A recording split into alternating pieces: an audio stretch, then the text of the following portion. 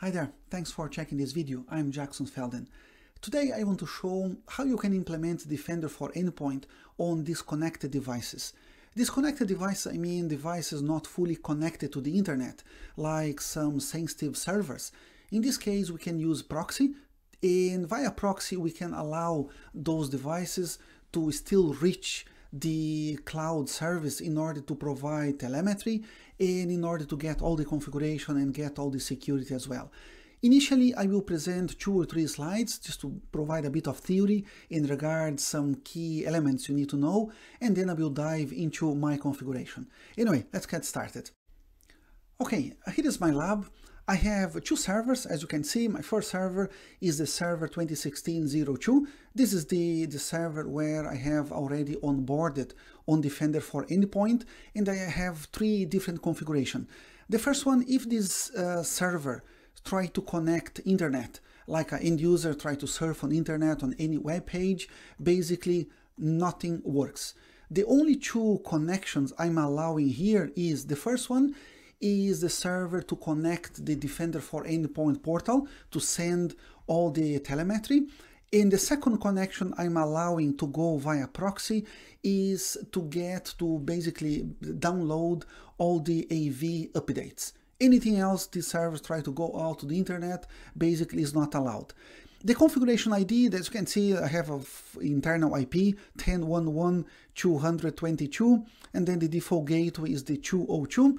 My server has 2 interfaces, but I have no router, no configuration here at all that allows this server to, try to do any ping or any surf on the internet. To do the configuration, I had to implement basically a Proxy. There are a couple of ways I could, do that. The first one would be using a transparent proxy. The second one using the proxy auto discover. In this case, I kind of decided to stick with a registry key because I want to kind of go deep into the configuration and show how you can do that. The fourth option is you could use the netshell command as well to achieve something similar. In my case, I'm going to use the registry key. I changed, if I have good memory, 2 keys in order to complete my lab. Okay, here they are. The 2 configuration I did.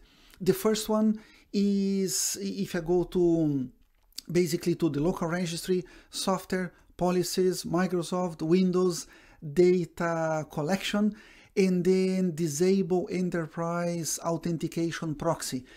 Actually, if the configuration is already in place, you should set as number 1. Okay, just set as 1 to make sure there is no authentication when Defender for Endpoint tries to go out to the internet.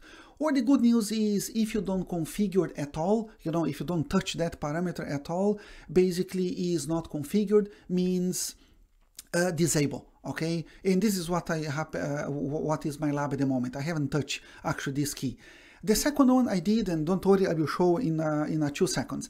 The second one is I had to go to software, policies, Microsoft, Windows, data collection, and then telemetry, proxy server, and then of course here is the place where I need to specify what is my local proxy, what is the IP or name, and the port as well. In this case is to make sure this device can connect to the internet as an end user, to surf to Bing or Google and so on, but all the data, all the communication between the device in the Defender for Endpoint backend service is still, is still happening via telemetry and so on. Okay, that's the first configuration I had to do. The second configuration is in regards to the updates, because of course I need to make sure the devices that are not connected to the internet can still download all the Defender AV updates and all of those things. In this case, the key you need to change is basically the software policy, Microsoft, Windows Defender, and then here is the place you can specify again what is the proxy name or the IP address and the port. Okay, you could do that straight away using regedit, or of course you could use the GP editor as well in order to do the configuration. Okay, it always makes sense, for me to show how it works on the, how it works. Anyway, let me jump into my virtual machine. Okay, just keep in mind the name. Okay, this server is actually, let me just type here. Okay, this is my my server 2016-02. Okay, if I go back to the portal, if I go in here, okay, this is my Defender, Microsoft 365 Defender. If you are kind of new, the way to get there is just you need to go into the security.microsoft.com and then make sure you go under endpoints and then go over the device inventory. If I click in there, now I just want to make sure my device is working, is fully, let's say there is no problem in there. If I select my server 2016, as you can see, is active. That's a good news. Is onboarded. I want to show 2 or 3 things. If I click on the server itself, I now can double check when is the the last seen. I'm recording this video right now, okay, 10 p.m. March the 20th. And as you can see, the last time when this device managed to go out and talk to the Defender for Endpoint portal was 5 minutes ago. I want to just to show, is working. If I go here, checking alerts, I've been playing already, run some tests. As you can see, if there is anything weird or happening on this server, Defender for Endpoint will catch that and create the alerts. If I go into the timeline, again, I just want quickly to show everything is updated. And here, yeah, again, 9:55, 9:51, 9:46. And the good news as well, if I eventually need to isolate this device, if something's happening and I want to kick this device out of the network, I can just push this button. And the other commands are part of the restricted app execution. All the other commands are available as well, even though this server is running behind a proxy. I can force antivirus, I can collect, a package for investigation, or I could, now click on the initiate a live respond, or actually let me just click on the initiate an automated investigation. What I found out here basically usually takes a couple more seconds in order to initiate those commands on the server, on the disconnected devices, if I compare the timing that it takes if I'm doing that same procedure in a device fully connected to the internet. Anyway, that's step number 1. I just want to show my server 2016-02 is here, is fully populated, there is no delay in the communication, all the commands in here are available, everything is updated. On purpose, I haven't, let's say, installed the latest patch. Okay, and then if I go in there, again, I just want to show the system is still able to, to catch saying, the March update or the patch has not been installed yet. Anyway, I just want to show on the interface, everything, seems, really good.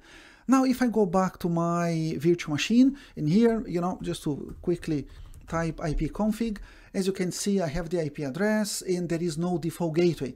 It means if I really try to go to just ping, maybe, that proxy server, that DNS server, as you can see, it doesn't work. If I try to surf on any web page, let me just try here, bing.com. I think there is a typo. Okay, bing.com. Yeah, there you go.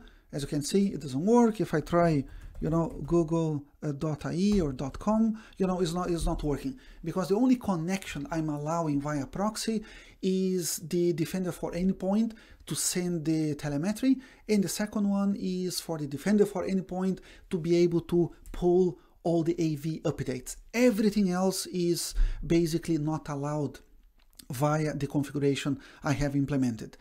The virtual machine I'm using here to play as a proxy is my server 2012-02. I have the internal IP address to connect to that server 2016, and then I have a basic default gateway to go out. From this device, if I try to go out, of course, everything works, internet is working, so on. And the configuration I have implemented is via Squid. I installed the Squid proxy for Windows. And to be honest, I haven't changed the configuration.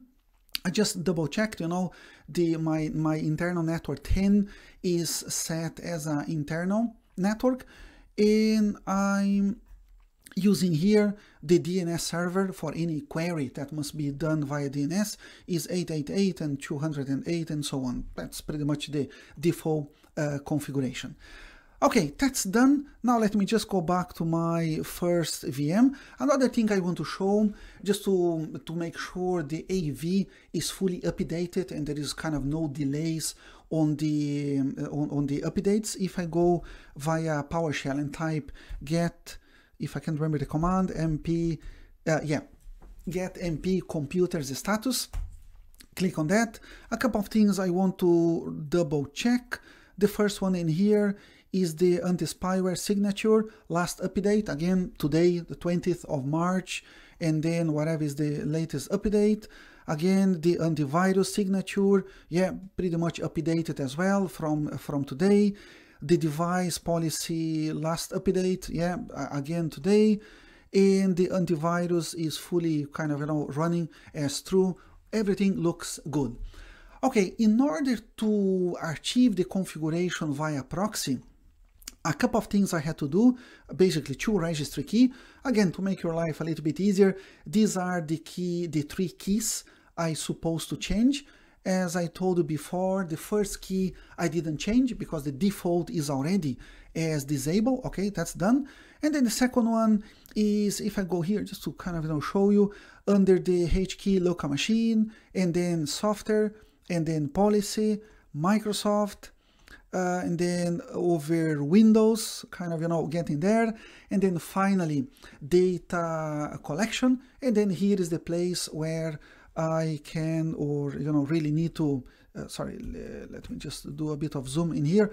Okay, here is the place where finally I have the option to specify my telemetry proxy server. In my own lab is 10.1.1.202 and then port 3128. Okay, that's the first configuration. The second one is pretty much the same place, but then under the Defender, the Windows Defender. In this case, here is the key. And that's, as I told you a few seconds ago, is exactly to kind of, you know, tell my Defender for Endpoint what is the way out in order to pull the latest AV updates. Again, if I just do a bit of zoom in here, okay, as you can see, Windows Defender, and then eventually one more time, and here is a proxy server, and then I had to specify in this case, oh yeah, don't forget, is initially I just try the IP address straight away, you know, it didn't work. You must specify HTTP, and then eventually my internal IP, and the port 3128. That's pretty much, I believe, that's pretty much it, the configuration I did. Of course, if you're working a project with maybe hundreds of servers, dozens of servers, or thousands of servers, you know, to go server by server and then do the implementation manually via registry, of course, that really doesn't make sense. And then you can use System Center, Configuration Manager, or, you know, other tool in order to push this configuration. But yeah, that's pretty much it, what I wanted to share today. The way, let me just go back to my quick slide again. That's pretty much what I have implemented in order to allow my fully disconnected device, okay, in this case, no default gateway, no internet connection, for a kind of, you know, from an end user point of view, nothing basically works. And as I told you before, the only 2 connections I'm allowing here are the first one to make sure my server, or could be a Windows 10, any device, is still able to communicate out to Defender for Endpoint to get all the updates from AV point of view. And the second communication is to make sure all the telemetry and everything is still working via, you know, my proxy server. In this case, I'm using Squid proxy, but of course can be a Zscaler, or, you know, whatever is the proxy server you guys are using. And that's pretty much it for now. Hopefully you enjoy my video. If so, please give a like, subscribe my channel, and hopefully I will see you next time. Thanks for watching.